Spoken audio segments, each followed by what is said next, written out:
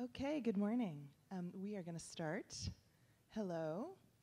Welcome to our early first of the day session. My name is Christine Young. I use she, her, hers pronouns, and I'm an associate professor at the University of San Francisco and a freelance director and dramaturg specializing in new plays about the social issues affecting women's lives. My name is Natalie Green. I use she, her, hers pronouns. I also teach at the University of San Francisco as an adjunct in the dance program, which is a part of the Department of Performing Arts and Social Justice. Outside of USF, I am the artistic director of a San Francisco-based devised theater ensemble, Mugwumpin. And we had the opportunity to collaborate on 2 shows, devised ensemble-created pieces of theater in the same year. And that's part of why we're here, because we finished that whirlwind year and thought, we learned some things. Let's share those.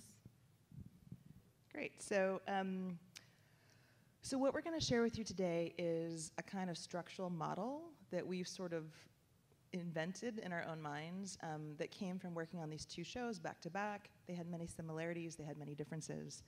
Both were really successful in 2 ways. One, because they allowed the artistic ensemble members to have a high degree of artistic decision-making for quite a long time throughout the process. And then also they were both really aesthetically strong works that had coherence, legibility, and vitality on stage. So we were sort of struck by that. How do we sort of magically balance our process and product goals in these 2 projects? So we're gonna share some of the discoveries we made with you. And we wanna also claim that this model is a feminist directing model, or really a model of feminist directing and feminist dramaturgy, and we'll tell you more about how we define those terms. Okay, so you do the balancing act? So we all know that it's a balancing act. I think probably everyone at this conference understands multiple ways that what we do is a balancing act. And a challenge that we've witnessed and that we've faced is that some collaborations that emphasize the inclusion of multiple voices and viewpoints may result in a performance product that seems like everybody got a turn and everybody's ideas are on stage, and maybe it's way too long, or maybe the audience feels excluded or doesn't understand what's going on. And we want to find practices that take that part out of ensemble theater and still allow us to end with a cohesive final product. The approach that we're proposing decentralizes decision-making, prioritizes consent, supports collaborators as they navigate creative differences. It's a really holistic, collaborative approach, while at the same time advocating for the experience of the audience, unifying ideas and elements into a single, cohesive, legible, quality piece of theater. And those processes that we've developed over the course of 2 shows is what we're going to share with you today. And we also want to talk about why does this matter? So we imagine that you, like us, are attracted to making ensemble theater because we have some objections to the conventional power structures that are embedded in traditional theater making practices. And so we sort of consciously know that, but a question that we pose to ourselves is how do we unconsciously or even consciously reproduce those hierarchical power structures in our processes because of fear, because of lack of time, because there's always sort of a rock and a hard place, and we fall back into the ways that we were trained instead of being able to embrace and embody our more conscious ideals. So part of the reason we think it's important to kind of theorize about the structure of our processes is how we make our work is really key in terms of expressing our social justice values and also creating access for diverse artistic voices. So I'm sure a lot of you are familiar with various versions of this cartoon where, uh-oh, I think this fell away. So the cartoon shows 3 children trying to look at a baseball game. And this cartoon is used to explain the difference between equity and equality.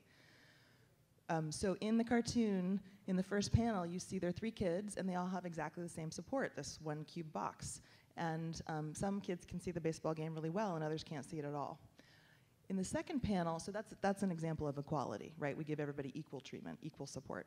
And the second panel shows 3 kids who have what we would describe as equitable distribution of resources. They have the resources they need to allow them to access the baseball game. And so that's an example of the idea that equity is maybe a more useful concept than equality, because equity really evens the playing field for everyone. The third panel, you can see the fence is gone. And so the third panel is also a way to think about the structural systemic barriers that some groups face to being able to access baseball or any other kind of activity. And I think this is really interesting. It's sort of, to me, it maps into a lot of interesting concepts that come from the realm of universal design, which is that we can design our processes so that they're actually useful for all kinds of people. Excuse me? Oh, thank you very much for the tech support. Okay, so that's equity as a core concept in the processes and structures we're going to describe to you. So next we want to tell you just a little bit about who we are, so you know where we're coming from. I'm an Arizona native. I'm so excited to be here. I've been based in the Bay Area for the past 15 years, but I'm a fifth-generation Tucsonan. I was a working child actor in Tucson in the 80s and came to ASU, studied dance with a minor in Spanish and a lot of sketch comedy mixed in somehow. When I went to the Bay Area, it was to do dance theater, and I worked quite a bit in many dance companies as a theater person in the dance world. Discovered devising and devised theater, became a dance person in the theater world. With Mugwumpin, I've been able to choreograph, teach, perform, collaborate, direct, and 2 years ago, when the founder stepped away, I became the artistic director. Mugwumpin has been a home and a family and so many things, and I'm really happy just to be able to stand on this stage where I went to college and share with you what I've been doing in the years since then. It's really a pleasure. And I'd love to connect with Arizona artists in the room, because what I've been reflecting on the last few days is that I don't have new friends in Arizona that I didn't grow up with, and I've made my art life in California, so really happy to meet so many people here. Thanks. Okay, and I am an educator and a director, and I trained as a director. I started directing in high school and went to an MFA program for new play direction at the University of Iowa. So I learned to direct text-based works, primarily new plays, collaborate with playwrights. But then I also kind of always had this secret devising life. And even before I knew what that was, I was sort of making things from scratch, and usually because I wanted to make feminist work and I couldn't find content that I wanted to put on stage. So I would sort of direct a lot of work with playwrights, and then I would sort of go off in the corner and try to figure out how to make my own things.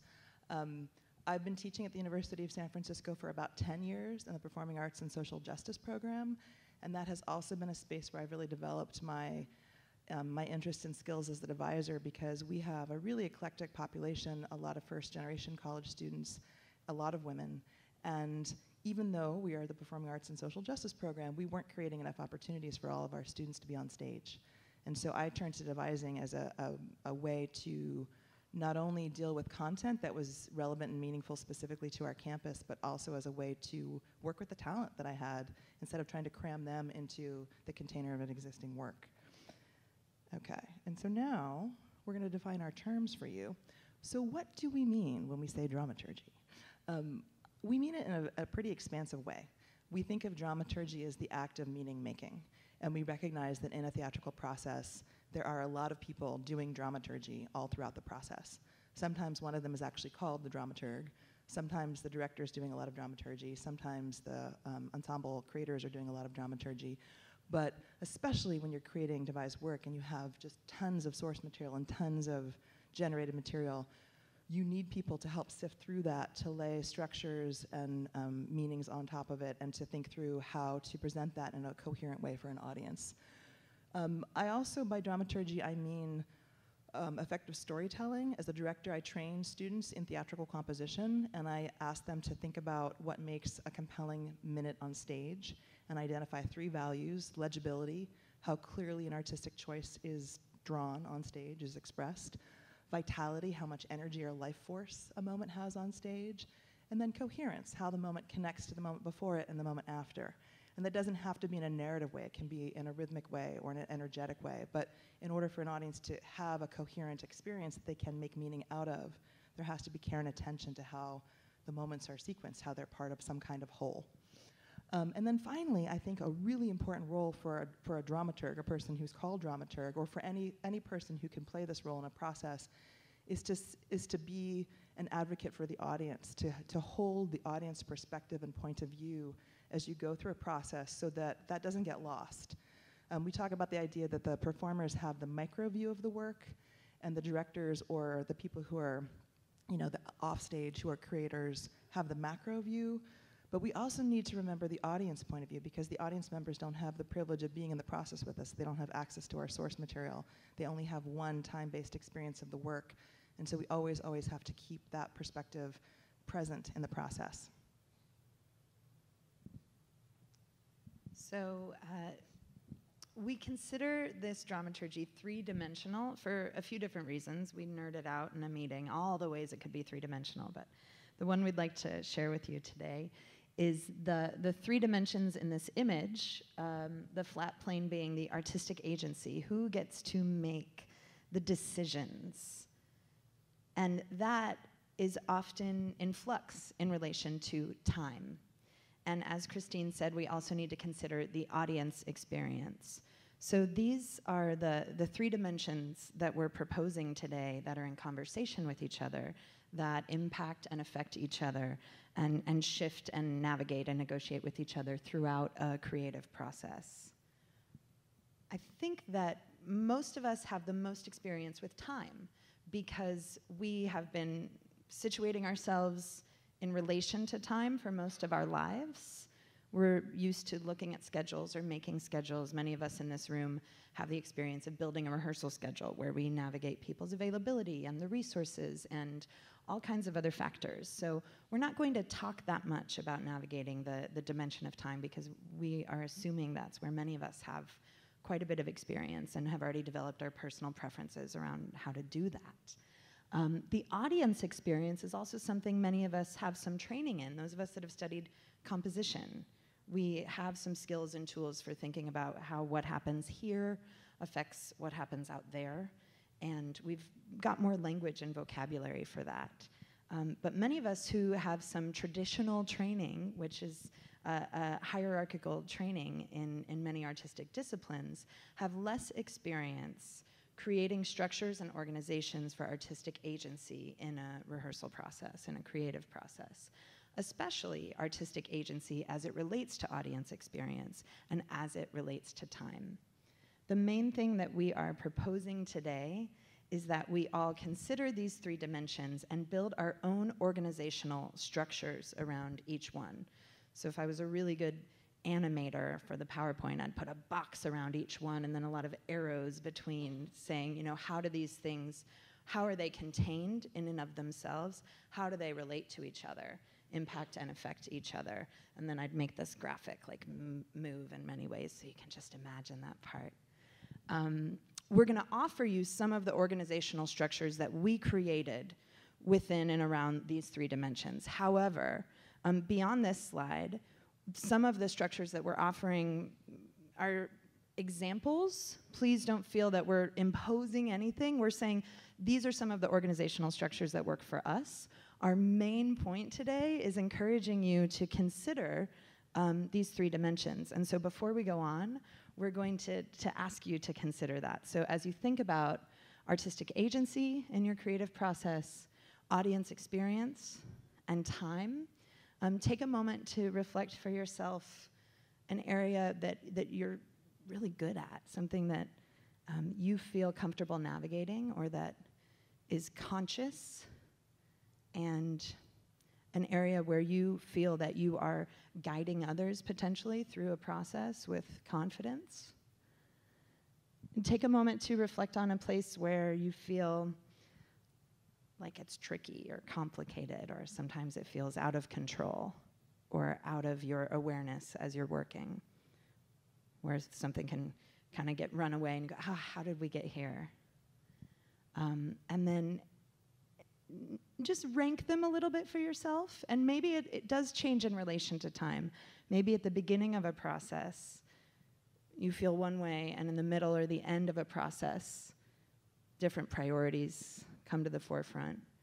And take just a moment. We'd love you to reflect briefly with a partner, someone who's sitting near you. If you can, find somebody and say, in relation to these 3 dimensions, this is one I'm good at, this is one I'm working on, etc. Just have a moment of reflection before we go deeper in here. So find someone next to you. Take just a moment. Thank you.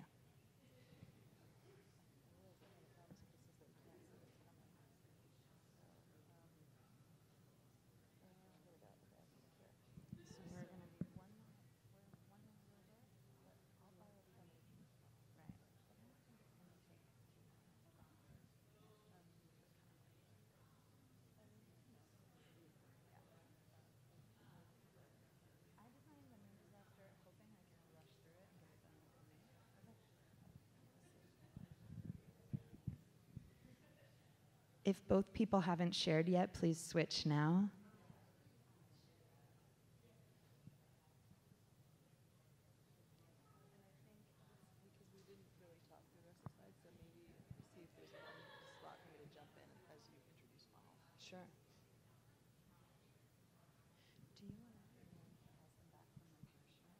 And does a quick review if you just came in blank, and now we'll explain what the organization is.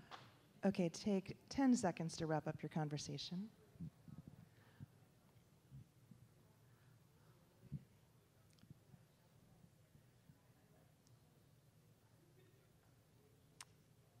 And I'm going to call your attention back to me.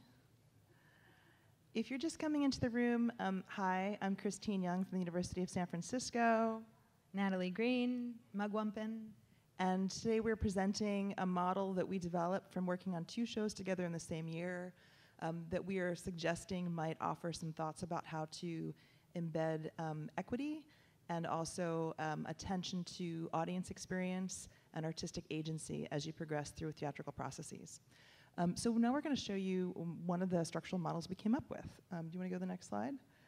So we call this the funnel of artistic agency, and we're going to describe it to you.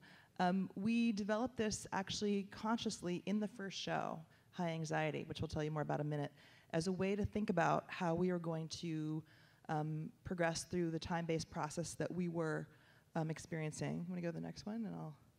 So time is the axis, right? The funnel narrows as we go forward in time. And I'm going to let Natalie tell you about the segments of the time. So we have the very enjoyable open top of the funnel where we have so many skills and tools for generating material. And many, many people are involved in that in many ensemble processes. And as we narrow in, we're building a show, putting it together, starting to edit and refine. This is where people often experience a feeling of tightening. And it's often where people's values come through because we have this open, enjoyable, collaborative process at the top. And as it narrows, there's the idea in this model that we have maybe fewer people when we're editing and refining at the end. And then oftentimes what happens is we get to tech and dress, and it's like, no, please be quiet, find your light, and that's that. So we think about who is inside this funnel when. And oftentimes the director is one of the few people that are straight through the middle, always involved in the decision-making, the agency, and figuring out what happens. In a traditional process, the performers sometimes get to spend a little bit of time contributing their ideas, but pretty quickly we find them outside of the place where their voices have an impact in the creative process and in the eventual production. In a devised process, we find the performer collaborators are often inside the funnel for longer. This is just a really base intro. What we're going to do is we're going to talk about how complicated it gets. See the little, sometimes we're in, sometimes we're out, so we know that it's not linear. And as opposed to further explaining the model now, we're going to tell you about these 2 shows and then come back to this model and show you how this model was used in both productions. So the funnel of artistic agency in action. Here we go. Okay, so I'm going to tell you about the first show, High Anxiety. So High Anxiety was an original evening-length work that was developed at the University of San Francisco over an 18-month period. There were 24 student artists and 7 professional artists involved in creating the work. It had a narrative structure with 5 protagonists. We had an in-the-theater first act, a site-specific second act, and an interactive third act. So we like to call it our kitchen sink show. It just sort of had every possible theatrical option and trick. And another sort of elder I want to call out is Joan Shirley from Del Arte, who talks about theater of place, theater that is deeply rooted both in terms of its content and its form in the place in which it is being experienced. And so that was very much on our minds as we made the show. So the show was about anxiety and addiction in college students and how those things affect them. And the seed for the show came from an article in our student newspaper about students abusing Adderall to stay up all night on our campus so that they could get their work done. And so I started thinking about that and talking to students and had noticed that there'd been a huge uptick in 5 years of students reporting crippling anxiety on our campus, which is true across the nation. And so we started thinking, what effect is anxiety having on us and on our population, and how can we make that visible? And then also thinking about the stigma of mental health and what are the barriers that prevent people from asking for help and support. So those were some of the really place-based concerns that went into the making of this work. Okay, so Natalie's going to show you some images while I talk a little bit more. So we knew that there was danger in going into this territory with students because we're talking about mental health. And in fact, of the 24 students who were attracted to the project, 2/3, 3/4 were open about their perception that anxiety was having a negative effect on their lives. And some of them had clinical diagnoses, and some of them were on medication, and some of them were in therapy. And so this was an active issue for a lot of the students. So Natalie and I were very conscious in designing our production process. We did not want to put students in a space where they were going to be continually traumatized by examining the subject. So we're like, how do we sort of safely as we can, go on this journey together when we don't know what we're going to make, we don't know what we're going to find. We did all kinds of research, interviews and other kinds of research. So we had a couple of strategies for how to go through the process in a conscious way. The first that I will share with you, which I really recommend when you're dealing with sensitive material, is a ritualized beginning and ending to rehearsal. We began rehearsal in the same way every day with a 10-minute warm-up set to a single piece of music. It always happened in exactly the same way. If you were late, you knew exactly where to jump in. We ended every rehearsal with a closing circle that had a physical component. It had a very short check-in for each individual, and then a physical sort of cheer that we all did together as we walked back out. We knew it wouldn't necessarily be possible for students to completely leave their experience at the rehearsal room door, but we wanted to give them that sense of safety and bookends, and that the rehearsal space was a container for safely exploring these topics, but that they could leave them behind. The second thing we embedded in the process is what we called process talks, and we actually put it on the rehearsal schedule. So periodically, about once a week, we would have a chunk of time set aside for us to check in with each other. How's it going? Do you perceive an impact in your life outside the rehearsal room because of working on this material? Just sidebar, in the end, the answer was yes, and it was largely positive, and that's a whole other talk about how we can collectively process trauma through creating devised work together. So process talks were also a chance to talk about our aesthetic goals and to help students recognize when we were shifting from one level of the funnel to the other. So we were extremely explicit and transparent about that and said, this is the point where you can contribute these kinds of artistic ideas and choices, and now we're shifting to the next phase, and this is what's possible in this phase, and this is how our roles are going to shift. A final thing that I think we did that was fruitful for this process is we allowed the dramaturgical phase, the sort of middle part, to go on a lot longer than we thought it should.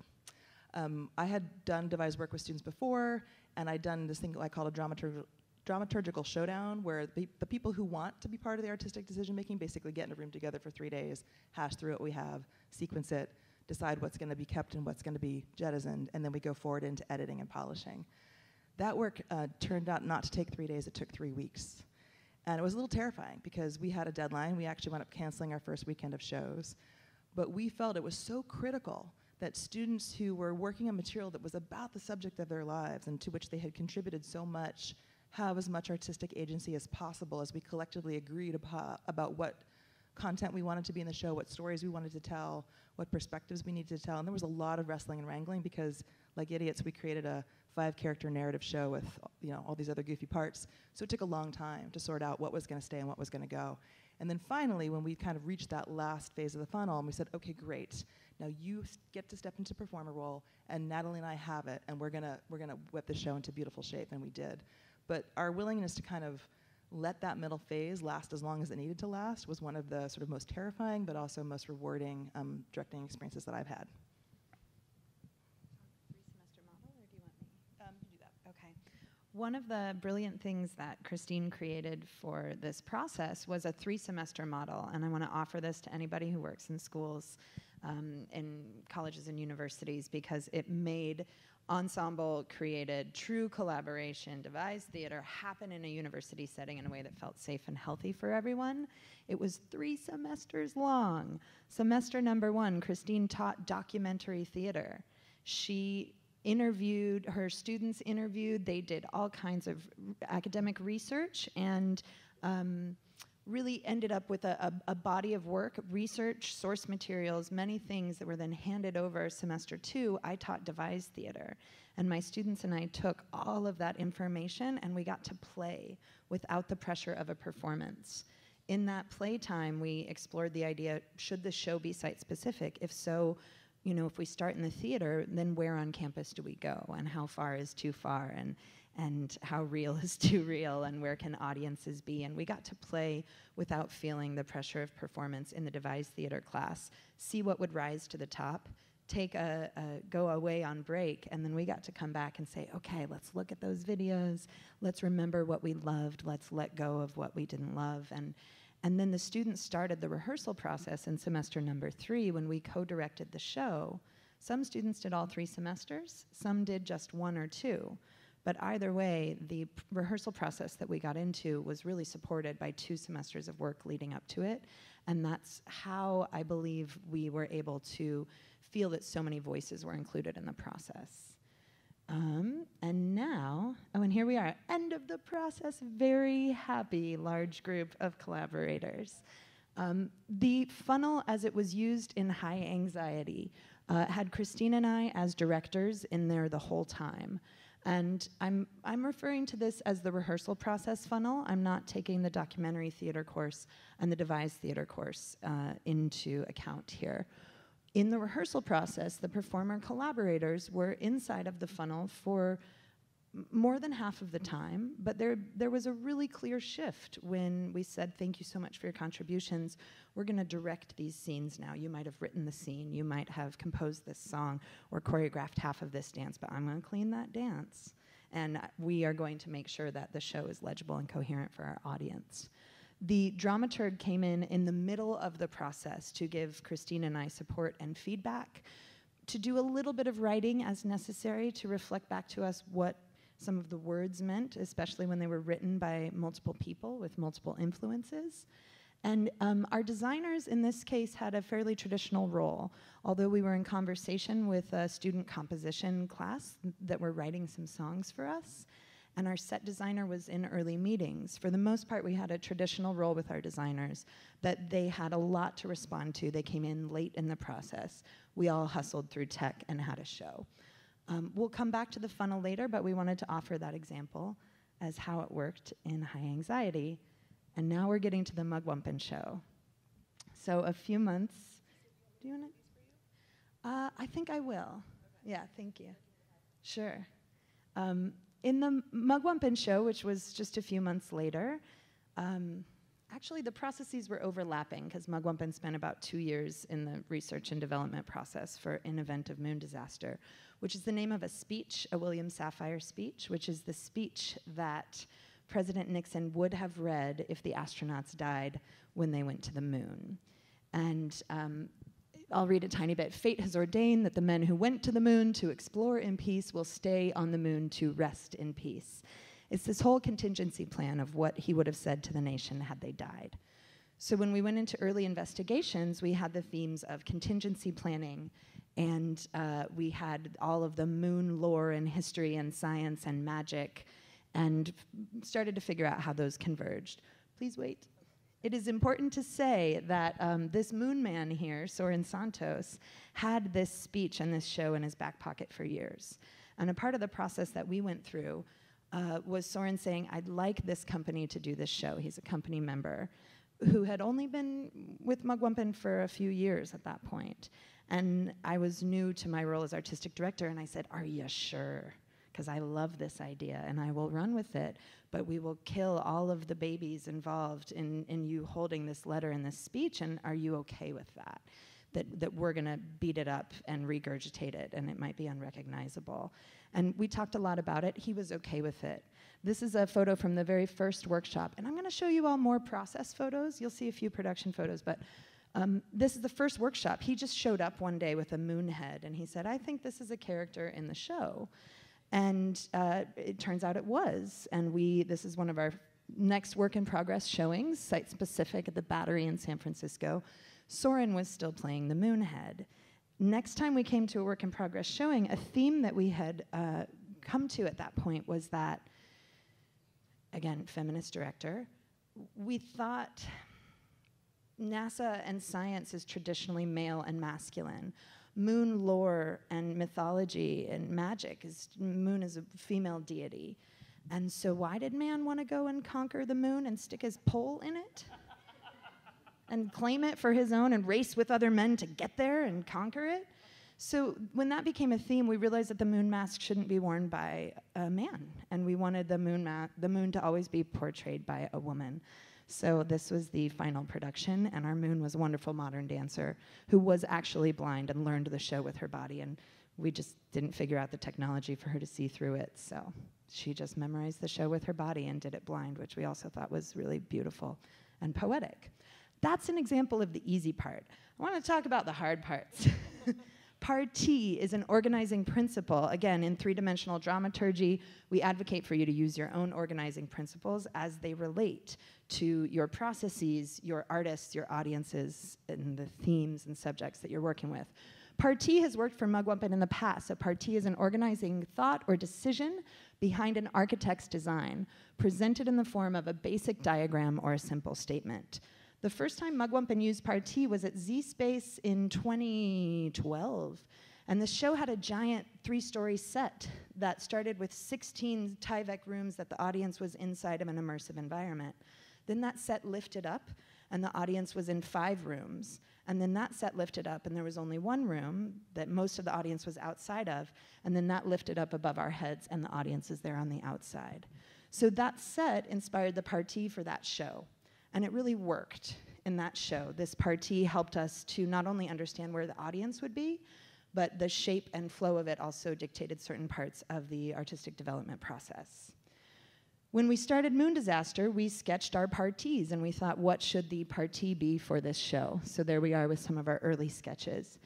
And it became clear early on that the moon itself would be a major influence here, the actual moon phases. So we dissected the speech into 8 main lines and themes, and we paired those 8 main lines and themes with the 8 phases of the moon to go, how does the contingency plan and idea of this lost history, lost non-existent history, exist in relation to the moon themes and the moon phases? And there were many, many Post-it notes. When we dug in deeper, we created this mega document that said, okay, what phase of the moon, what part of the speech, what else do we need to include? What is the science and what does the moon look like in that phase? And what do the witches say? What is the magic? And then we tried to create everything within one of those 8 phases. So everything we created had to have the look or feel. So we were going deep into our partie at that point in the process. And it was not easy because we created a really rigid system and structure, and many of us work really well with those constraints. But it got a little tricky. We also decided somehow the 8 phases need to happen twice because it was about life or death, and we had a certain way of working with the space. We were using a theater in a site-specific way. We flipped where the audience went. It was a 7-projector show that had video all around the audience. And for this and many reasons, we had this figure 8 moon phase partie, and we all felt like we were being strangled by it. Every time we had one of these dramaturgical showdowns, we were like, this made so much sense. The reasons we developed this made so much sense, but when we put it all together for an audience, it doesn't work. They're so distinct and And so I called Christine, and now I'm going to have Christine talk about the role of the dramaturg in this process. So the show was going up in December. Natalie called me in September, and I was actually I think it would have been January. I was too busy to get involved until like November. And she said, it's not working, and we have all this great material and all these great ideas, but it's dead. It doesn't have life. Like, I need help. And so I said, great, I want to come play with you. I love collaborating with you. But I was very nervous about stepping into this process because Mugwumpen is a super tight ensemble. They've been working together for years. And here I am, a stranger, walking into the room. So at first I just sort of walked in and I observed and I sifted through the material and I had conversations outside of the rehearsal room with Natalie. And one of the things I said to her is I said, your central idea, which is this letter, which is about these two possibilities, these two different time-based outcomes, can only be perceived by the audience if you have characters and if we have some stake in their survival. I was like, without characters and caring whether they live or die, you cannot actually activate the essence of this letter. And so we went back through the material and we pulled out these two figures of these two astronauts who were the people who were sort of stranded in space, who were communicating back to, sort of base station. And we sort of pulled them out, and it became a narrative show, which was not really Mugwumpen's thing. They don't really do narrative shows. But it became clear as we started working that way that the vitality, there was a huge uptick in the vitality, and the show became more coherent. And what Natalie said to me, she said, I don't want the audience to just walk out and go, wow, that was pretty. And, I like that moment, but not be able to connect the dots between things. Again, not only through story, but through some sort of sense of being able to perceive the whole, being able to perceive the energy and the forward momentum through the show. So I worked mostly with Natalie, sort of drawing circles around material that I thought connected. They worked in rehearsal. That was the stuff they leaned into and edited. And we kind of introduced the funnel idea sort of mid-process to the ensemble members and said, hey, we think this is what's needed here because we need you to step into character and speak from inside character. I'm going to disagree a tiny bit. Mugwumpen had been operating with a funnel idea for a while, but it hadn't been clarified to the performer collaborators when they, even if the show was their idea, when they needed to step out of the decision-making process so that we could pull it into form. Right, so I think that was the thing that happened sort of midway through the process. We said, okay, we're making explicit how the roles are going to shift. Where else are we? Do you want to say anything else? I wanted to offer one more funny anecdote in relation to time, because when we started working with the moon landing, we knew we didn't want the piece to take place in the 60s or 70s. We wanted it to be either ambiguous in relation to time or modern day. And I work a lot with youth and elders in my work at USF and through nonprofits in San Francisco, and I thought, we can't be all young and middle-aged people telling this story. We need to have at least one cast member who remembers the moon landing, and we need to have at least one cast member that embodies the innocence and joy that that event evoked for people historically. And so we wanted a kid, and we wanted an older adult in the cast. And just to say this in relation to time, in the works in progress, the child performer did embody the hope and innocence. And in the 2-year development process of the show, she became a teenager. And so one other thing that was shifting, and she looked different. And I had to keep stepping back and say, okay, she's only 6 months older, but she's way taller. So to an audience who doesn't know how old she is, she reads like a teenager. And so that also late in the game really had to change some of what we'd created. Again, it's all got to be in relation to time, because nearing the end of the process, we thought, she used to say that same sentence and it would read differently because now she's got attitude and now she's taller and now it's a whole different thing. So she became the sort of digital manager character. She was the tech nerd because she was always on her phone and her gadgets, and it worked, but it was a late in the game shift, and it was because of a dramaturgical process that forced us to reflect on what was actually happening on stage versus what we had wanted to happen or what we had happen in an earlier draft of the show. The last thing I want to say about this piece was that we were particularly proud of having had the designers in the process early on, because it allowed us to create images like this one And because we're theater people, I'll give this away. There was a scrim in front of what used to be the seats in the audience, and it was all booby-trapped back there. The audience sat where the performers traditionally are in the stage space. And the scrim seemed like a wall for most of the show. And then near the end, when the astronauts were dead or lost in space, they went back behind the scrim, and we projected their faces on the scrim, and then the lights rigged back there. It was a collaboration between video lighting, choreography, performers, writers, and we're not going to be able to show video today, but I'm about to upload this on the Mugwumpen website, so check it out if you're curious. Okay, so now we want to apply the funnel of artistic agency to this process. So again, Natalie, as the director of the piece, had sort of a clear line of artistic decision-making all the way through the time-based process. So her performers and collaborators, because this is the nature of their ensemble, they also had a high degree of artistic decision-making pretty late, pretty much all the way up to that last phase, which is like the get it ready for the audience polishing phase. And the designers also were, as Natalie said, involved from the very beginning and were making lots of artistic decisions. I came in as the dramaturg kind of in the middle towards the end, right? So there we all are. And then one of the things that, is this where we're showing the other negative space? Oh, no, not yet, okay. Okay, so commonalities between the shows that we wanted to point out. So one of them is that we use dramaturgs, right? So we're thumbs up for dramaturgs and devised processes. We think they're really awesome because they help recognize what's actually happening versus what we, again, would like to happen or might have fooled ourselves into thinking is happening, and they can stand in the shoes of the audience and speak from the point of view of the audience. Deep personal investment of collaborators. Another reason why having a codified structure is so important. We did shows about sensitive subjects and subjects that were so dear aesthetically, and so there was a high degree of emotional stakes in all of our artistic decision making. So we needed this clear structure so that we could all stay friends and future collaborators with each other. Expansive subject matter. It matters when you're working on such vast topics to have organizing principles that help you sift through your material and organize your thinking about your process, because otherwise it's so easy to get lost and go down rabbit holes. And then I think, this is probably true in many, many devising processes, but commonalities between these two projects were that we had this really broad and rich idea generation phase with research and images and lots of people contributing to our collective source material bucket. And then we had really a bigger challenge with the editing part, right? How do we sift through this? How do we impose coherence on it?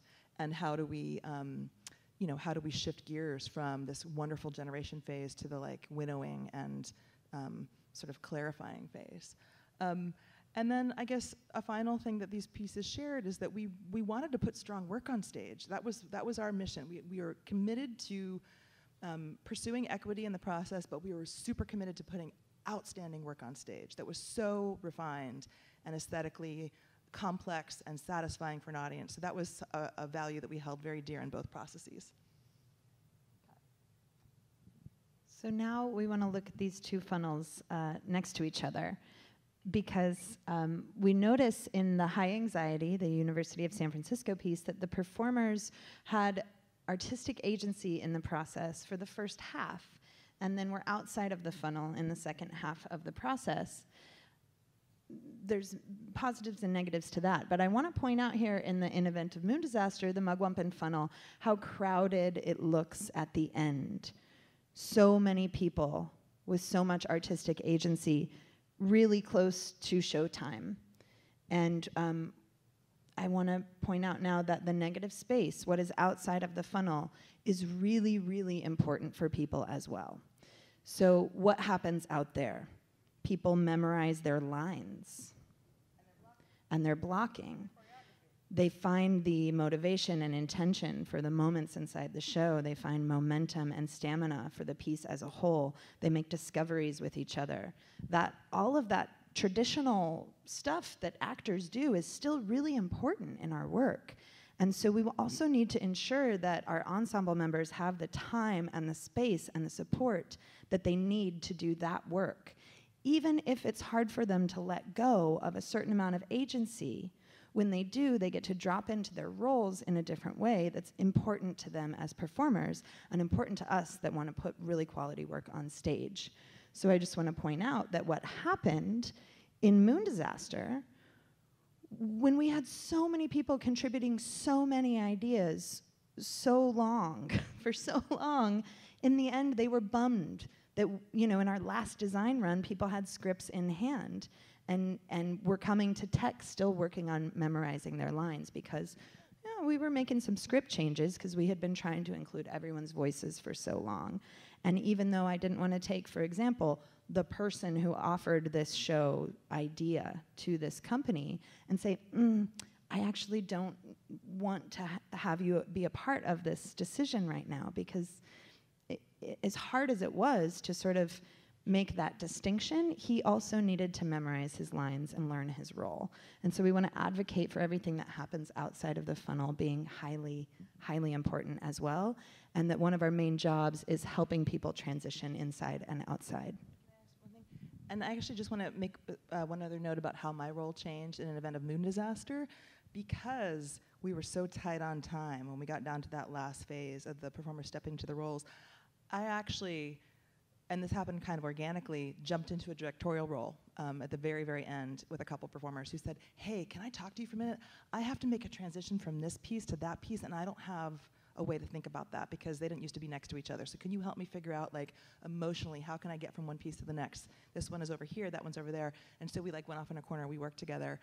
And so, because we kind of needed all hands on deck, I shifted out of drama. I mean, checked in with Natalie, checked in with everybody. It's like, do you want me to step into this role now? Okay, great, I can do this, I can help you, I can support you as you build a scaffold for yourself as a performer.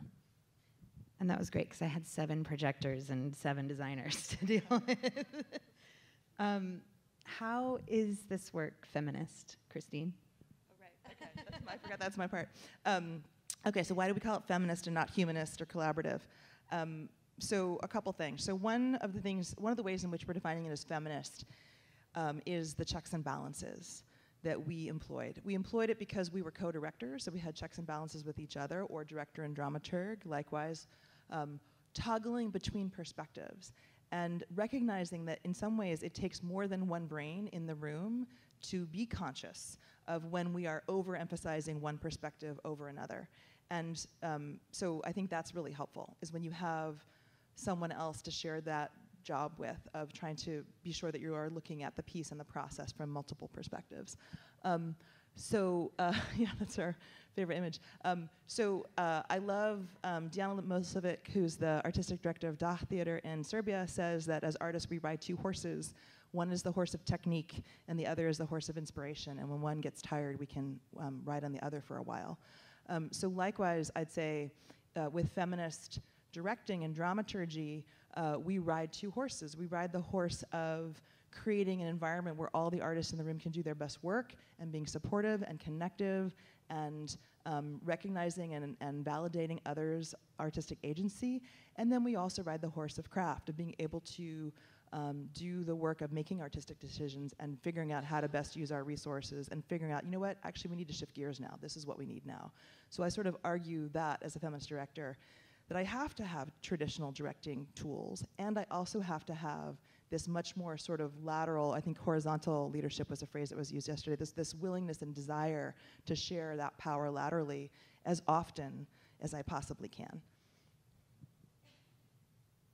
So we wanted to return to this image one last time and remind you that the organizational structures that we've used might not be the right ones for you, but we want to encourage you to consider that all of the structures we have around time are things that we've practiced or that we've been forced to get good at.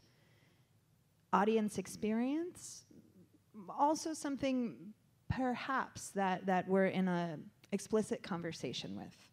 However, artistic agency and deciding when, what, who, and how long your artists are involved in the creative decision-making process is something that might need more shape, and that shape should be responsive to the subject matter and the identities of the artists and audience and many other factors. So we want to encourage you to have your organizational structures. And lastly, Mugwump in our values, we're all about questions. We value questions more than answers. So we wanted to end with a few questions. Is 3-dimensional dramaturgy performance process design? To put it into other language. How does time-based craft meet equity-based principles? And how do we operationalize equity, diversity, and inclusion in our creative processes? We are so lucky today to be joined by two women who are going to be talking with us. We want to take 1 minute first to see if there's questions specifically about this work. We're going to take just a few minutes, and then we will actually have a panel open it up to further questions and conversation with our wonderful colleagues. So are there any curiosities specifically about what we've shared so far? Or anything we can explain better or go back? Yeah, Seth. I'm just so curious about the part 2 model that went so fast. Uh-huh. I'm wondering how that framework, whether you used it over time. Sure. So he has questions about the partie model. And for anybody who came in late, or just a review, a partie is a concept from architecture, where as opposed to all of the complicated drafts and plans, it's one simple image that you could sketch on a napkin that represents the building or the creation. And what Mugwumpen has often used is a partie model for our shows. Would it be possible to go back there? So we have found that helps us in our decision-making processes, because we can easily know if something won't fit within our partie, even if it's related, even if it's one great way of investigating the source material, because we know that we can be inspired by whatever source material we're working with, and there's so many directions we can go with that inspiration, with that source material. And if you have a partie, which is a larger organizing structure, one of these shapes, that we say, no, we've committed to this as the shape of our show, then as you're working with your source material, you can also have the larger concept of the show in mind. Actually, I want to say something about that, because I think it sounds more mysterious than it is. I think actually we had a partie in high anxiety, and the partie wasn't a shape, it was a phrase. I would say, this is before we had cast it, before we had any concept. I said, high anxiety is a show about 5 protagonists who are dealing with anxiety in their daily lives. It has in the theater first act, a site-specific second act, and an interactive third act. It's called high anxiety. So as we worked, we're like, well, what do we need more of? We're like, well, we have enough high, we need more anxiety. Or, well, we've got a 3-act structure, so we need to work on act 2. What is act 2? We only had act 1. So it was kind of arbitrary, but I kept going back to it. I was like, okay, well, I'm building the show in relation to this statement that I made. I think that parties are often found intuitively. And then you can use it as a tool to give shape and coherence to your work. And you also can abandon it if it doesn't work. But I think for me, it helps me wrap my brain around what's happening, because you look at material that you've made, beautiful material, and you could organize it in multiple ways. You can make multiple shows out of it. So why this show and not that show? The partie is sort of your lens that you're looking at your material through. Yeah. Yeah, probably. I mean, that you could certainly think of it that way. I mean, it depends a little bit on how you communicate and perceive the world, right? I'm actually a language-based person, which is why my partie is a statement. Natalie's really into imagery, and I think it makes sense that she likes shapes. I would offer my personal experience with mission statement and say yes as a partie, because with Mugwumpen, I was involved in redrafting a mission statement when I was a company member, without knowing that I would later become the artistic director and be in charge of enacting that mission. And I'm so grateful that I was able to draft that mission statement before I knew I would have the responsibility of carrying it out in the world, because I know it really reflects my values. And now I go back to that so often in this role. Okay, we're going to take one more question before we invite our colleagues.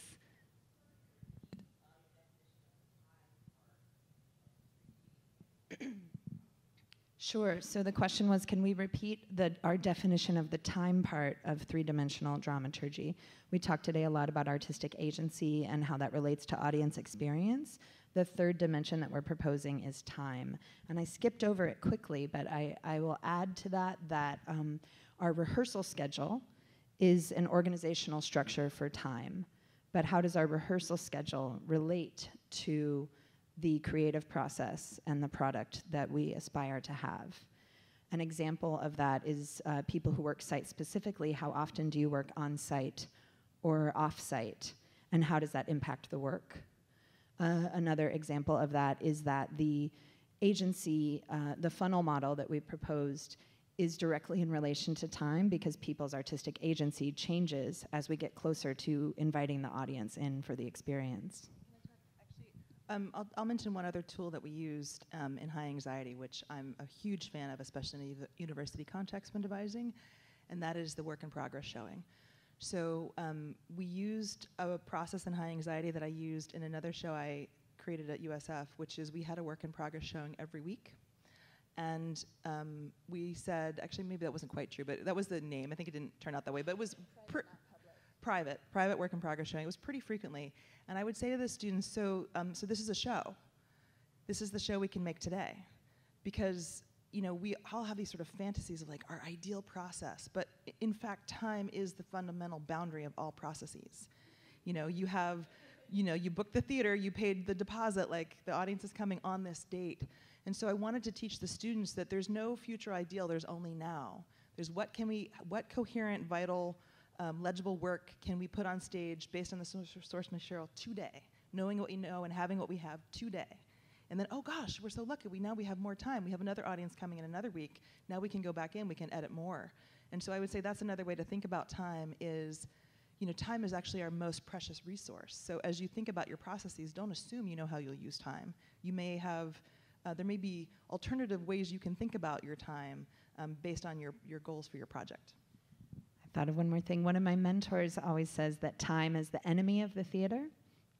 And if you think about the other saying, keep your friends close but your enemies closer, I think that we can all use more skills to translate the experience, time-based making and time-based models in relation to our values and our goals and desires as artists.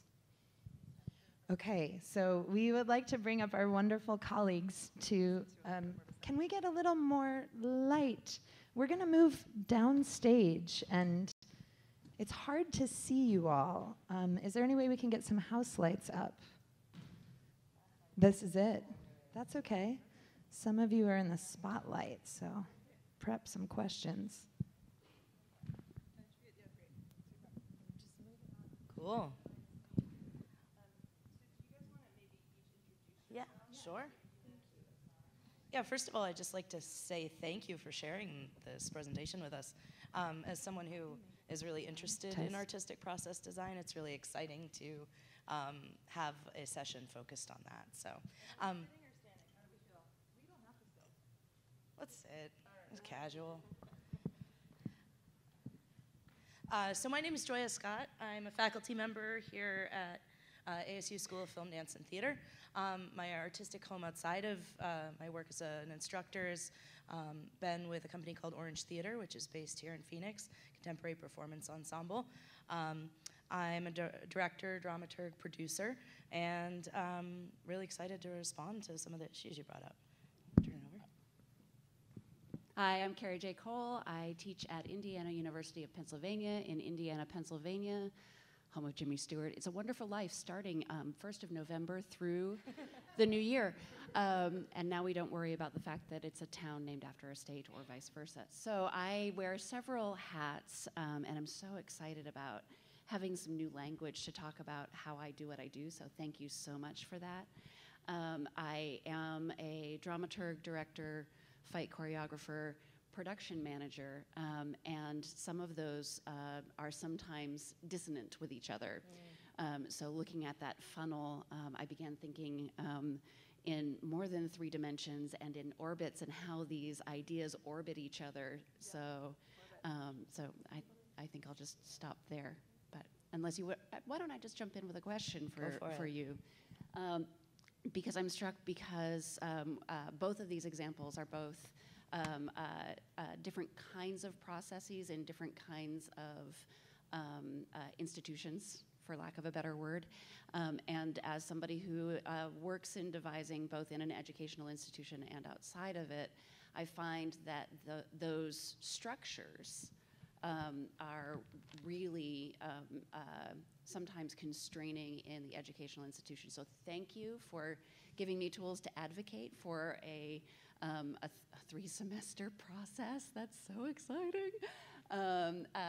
But one of the things that you said, Christine, really struck me in terms of when we get to those moments of pinch points and tensions, we fall back on our training.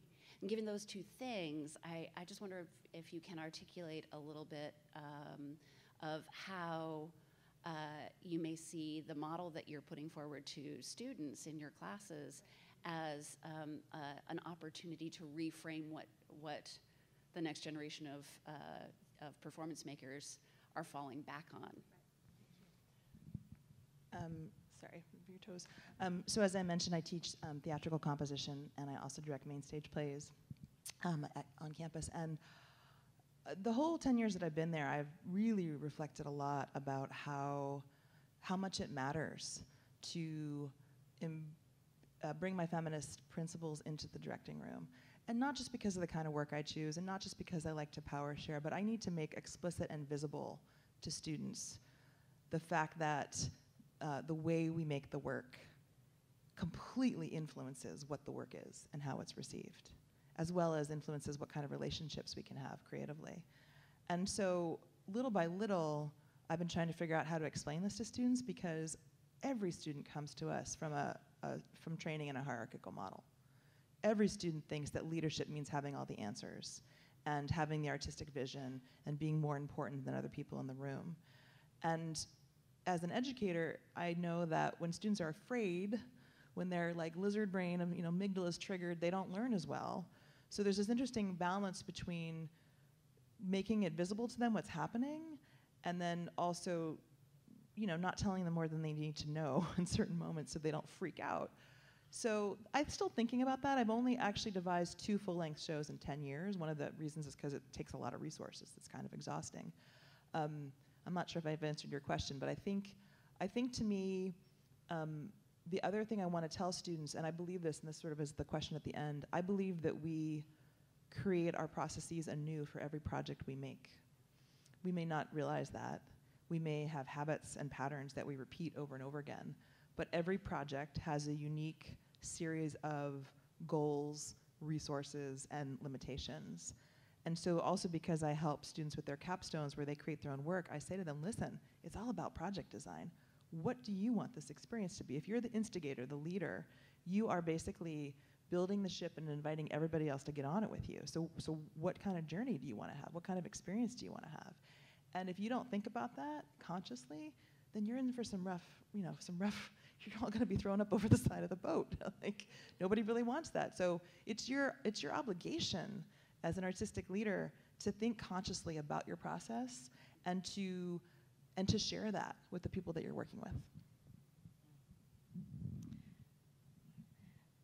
Now I'm thinking about what you just said and not my question. I'm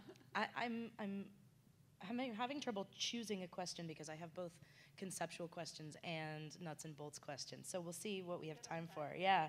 I think I want to start with a conceptual question. It might be a 2-part question, but I'm wondering if you can talk a little bit about what your definition of artistic agency is, because I think that's so core to what you're describing, and I know that that term probably has a lot of different possible interpretations. I agree, it has many possible interpretations, and so I'm going to build a short and incomplete list. So I think it's about decision making. I think it's about who gets to ask critical questions, potentially, specifically questions that might have big impact in the project, questions that can affect change, that can dismantle things that were already created, flip things upside down. And that's coming from my experience in Mugwumpen, where we're all about finding the right questions to ask, and the feeling of occasionally feeling wounded because maybe we've gone on building something to a certain point and a question gets asked that just makes everything, all of that work, go away. So who gets to ask critical questions when is big for me, and contributing new ideas and advocating for those ideas. I think we don't want artistic agency to be whoever has the loudest voice. Oh, this person's gonna fight for their idea the hardest.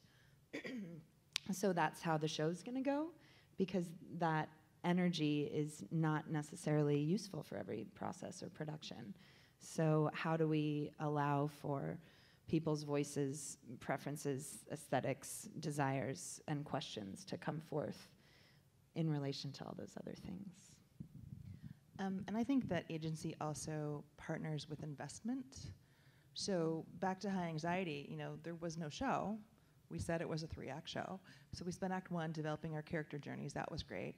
Act 2, everybody, sort of like Fafu and her friends, got to follow a character out of the theater and track their journey in a site-specific environment. And then we're like, and what the heck is Act 3? Like, what happens, right? We want there to be some sort of a climax, payoff. We've created stakes for the characters, so we know we need to have some way of seeing what changes or doesn't for the characters in Act 3, but what's the structure we'll use? We knew we didn't want to return to the theater and have it be the same as it was in Act 1. Something has to transform or it's going to feel disappointing.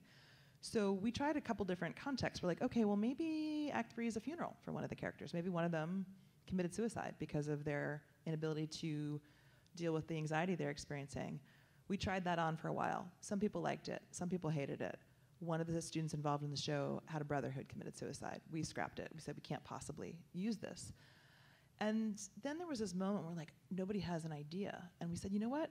We cannot go forward unless we can all find an idea we can all live with and agree with. Like Natalie and I could come up with something. We came up with a couple other ideas. We got lukewarm reception. We're like, if you are not invested in Act 3, this show is gonna suck. So that was sort of part of what made the dramaturgy take 3 weeks. We're like, we had to test drive a whole bunch of ideas, and then we didn't think our way into Act 3, we felt our way into Act 3. And when we landed on it, it happened pretty spontaneous. We're like, oh, Act 3 is a party.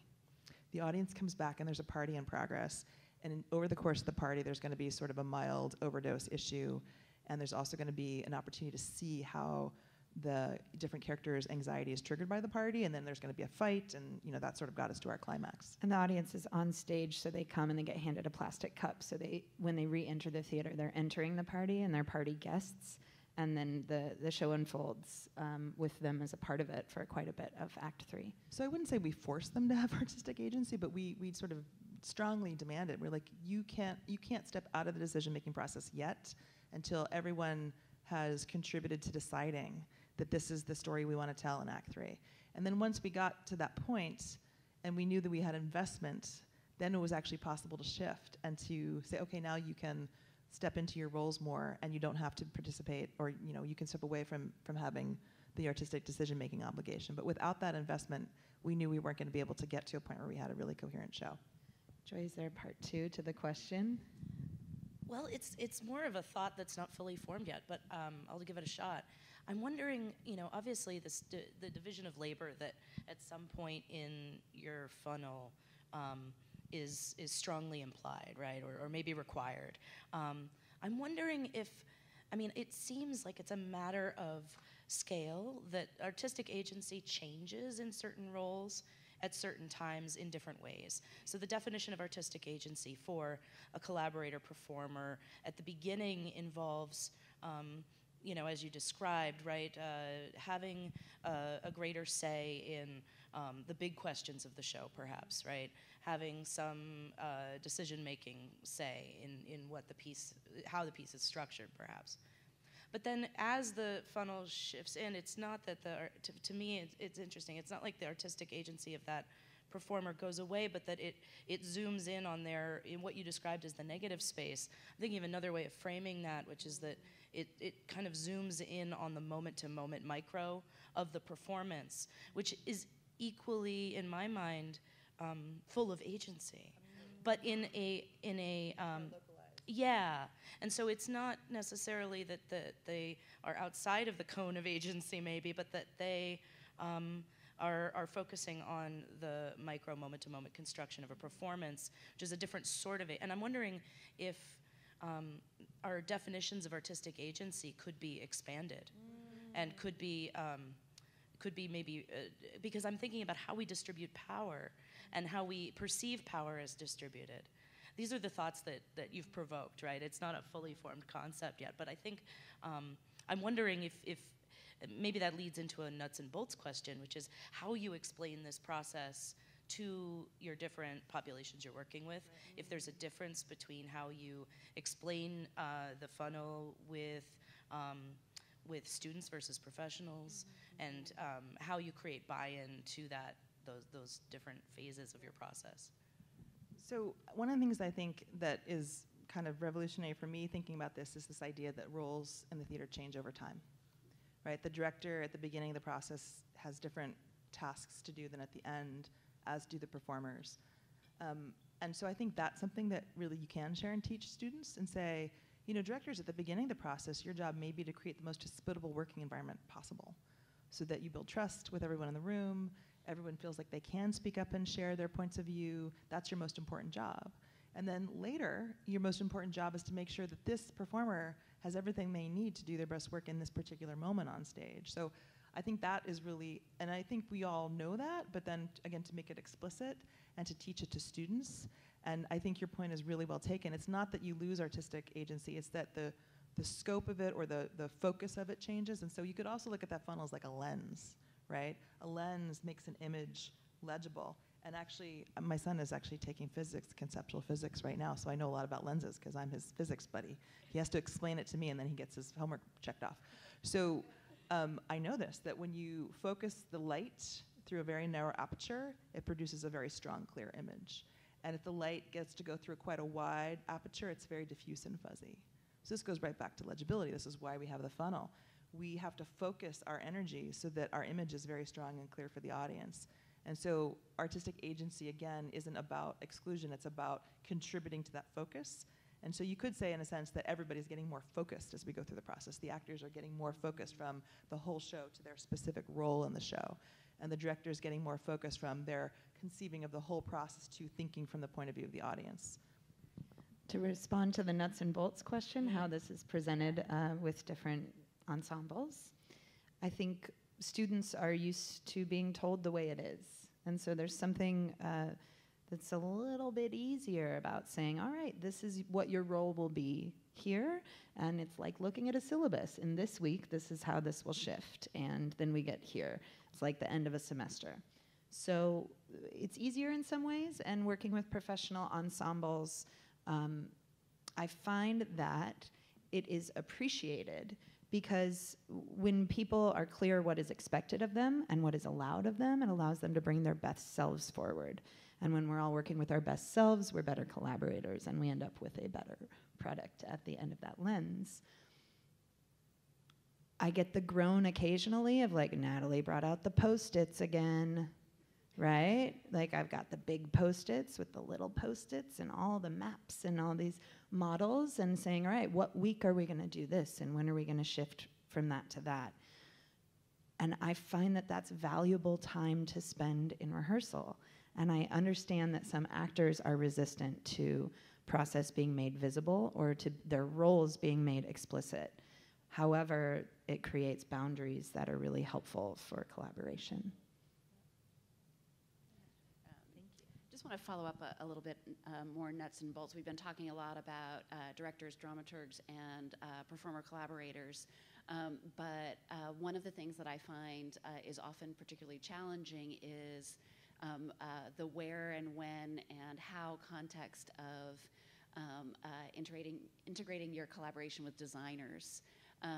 Particularly designers who may be more used to working in a non-devising model. And for me then, and I can't tell if this is going to be a question or a comment yet, we'll find out. But for me, the idea of agency then has to be coupled with trust. And we've talked about trust and that lovely moment yesterday where we were talking about collaboration builds at the speed of trust. And so particularly with 7 projections going on, I guess the nuts and bolts question is how and when did that get integrated? And in terms of content development, when did that happen in the process? Because I think that that's something that can be so challenging when you're leaving things open-ended. If you're making decisions very late in the game that fundamentally affect tangible design choices and keeping the designer's agency and trust in that. So Natalie should respond to this, but I think one of the things we might be talking about is what decisions need to be made when. And I think it's very astute to point out that a 7-projector show doesn't happen well unless you have those designers involved from a very early point.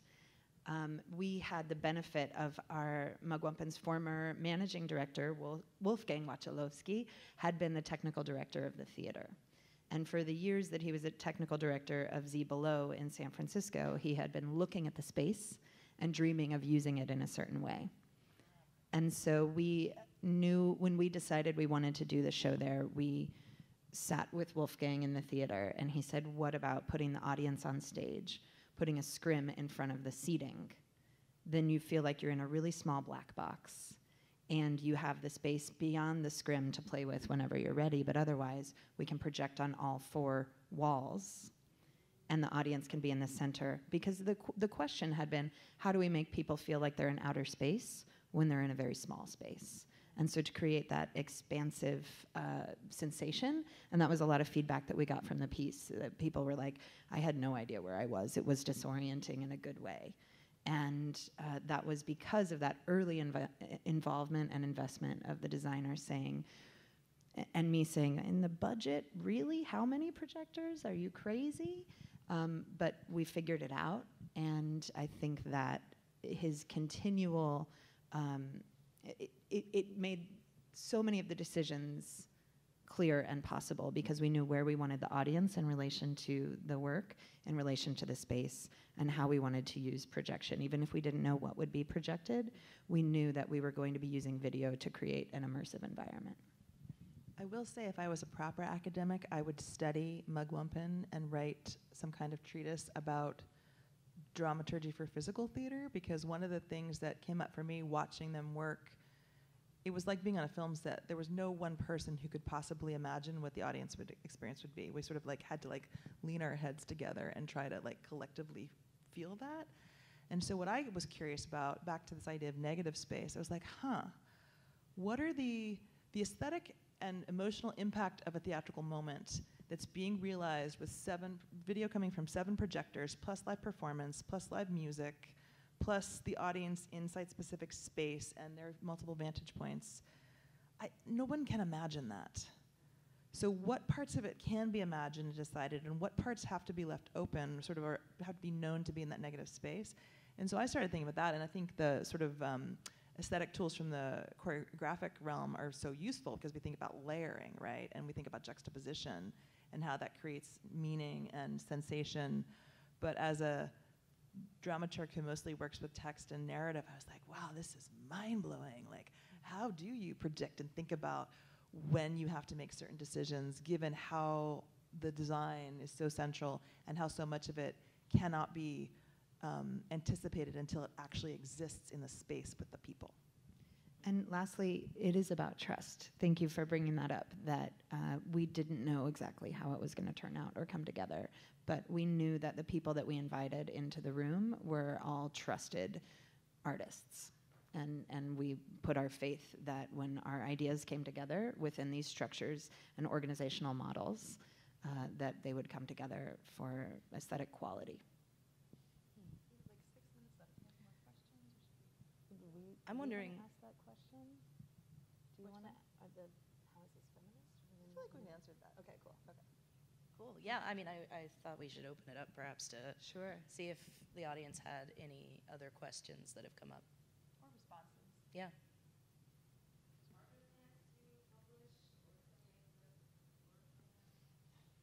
Yes. First, we have to think about how to tell the story in a way that is going to be legible to others. This is the first time we've done that. We've been talking to each other about it for a while, so yeah, hopefully. And I would be, thank you. And I would be happy to share some of these materials with people who are in the room if you feel comfortable with that. So please come and find us. Sure. Yeah, thank you. Other questions or comments?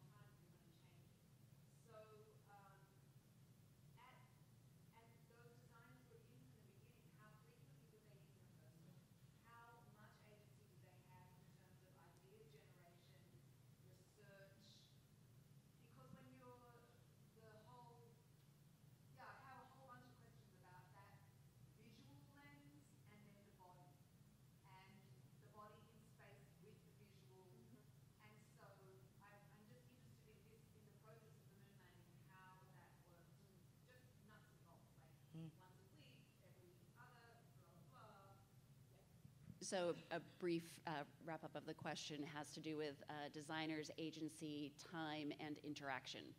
Yeah? Thank you.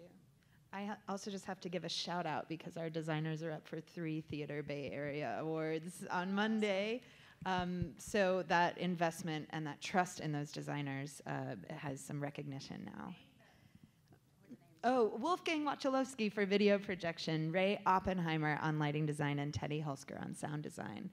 And I would say, interestingly, in relation to this question, each of those 3 designers had a different level of involvement and length of involvement with the process. As I mentioned, Wolfgang had been the technical director of the theater.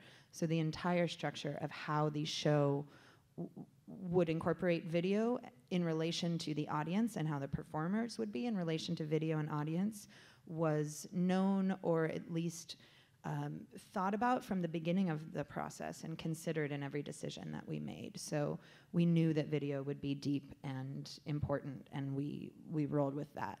However, he was not, we were on a scrappy budget, and we were in many different rehearsal spaces. We weren't setting up projectors and rehearsals on a regular basis. So there was a lot of trust. He watched many more rehearsals. We also had live feed in there, so there was sometimes pre-created images, and there was also live feed video. There were tons of Google Docs, but the performers didn't work with video until really very close to tech rehearsal. And we canceled a preview because we weren't ready. Because of that how we needed the performers to understand how the video worked. The 13-year-old was operating the live feed camera. Also, I don't know if you remember, but in the high anxiety process, the designers were really involved more traditionally because they had less time to contribute. They were, most of them were guests who were coming in on contract. I think I go back actually to investment. So, we showed you these models that we reverse engineered. We're like, oh, we think this is what happened. But then how was it determined where people started in the funnel? And I think it has a lot to do with investment, the amount of time each of those collaborators had to invest in the project. So for Wolfgang and Ray, who are core company members of Mugwumpen, who were there from the very beginning when the company first decided they would do the show, their investment is high, and therefore they are all the way through the funnel.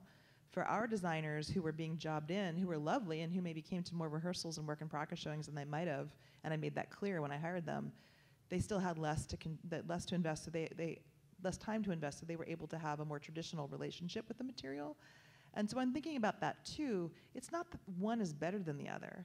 It's that you have to, again, look at your resources. You're like, well, these 3 people can go down the whole road with this project, but these 2 people who are awesome can only come in for this part. So then let's just be explicit about that. Well, that's awesome. So you're going to come at this part, so then this is the zone where you can contribute. And these folks who are here for the whole journey, we're going to be contributing these other ways because we're able to invest that much of our time and energy. I know we're quickly running out of time, but one of the things that I've been thinking about as we've been talking and being able to see your model that works so well with all of these things is that you can then plug and play different models in here. So for instance, a great example of the investment, trust, and interaction with designers is if suddenly you end up collapsing the time. I devised a piece where we had 21 days of rehearsal before an audience. So our designers were in the rehearsal all of the time. I gave up I didn't give up. I collaborated with our designers on our longest stretches of time. So as a director, I was outside of watching their process to have that integrate into the development of the narrative structure. They were we had a student designer creating masks based on the movement of the actors, time shifting her build process. So she was sitting, watching rehearsal, building the masks. And that was what gave her agency. And that's why I go back to this orbiting. So thank you so much for offering this model. Thank you to the NET staff for giving you this time and space and asking us to be part of it. Yeah, thank you so much. I think so many projects and processes live or die based on the ability to talk about people's investment, about the process, about what each person is contributing, each role. So I think this framework is really helpful. Thank you. Thank you to HowlRound. Shout out to everyone on HowlRound. And please, we'd love to continue this conversation.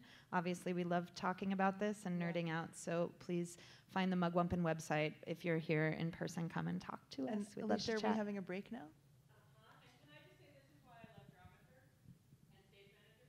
Because I was coming in here and saying, hi, it's 10:31 and we should be wrapping up and you're saying We're skilled at using time. Thank you, Joya, Carrie. Thank you, everybody, you for being all. here.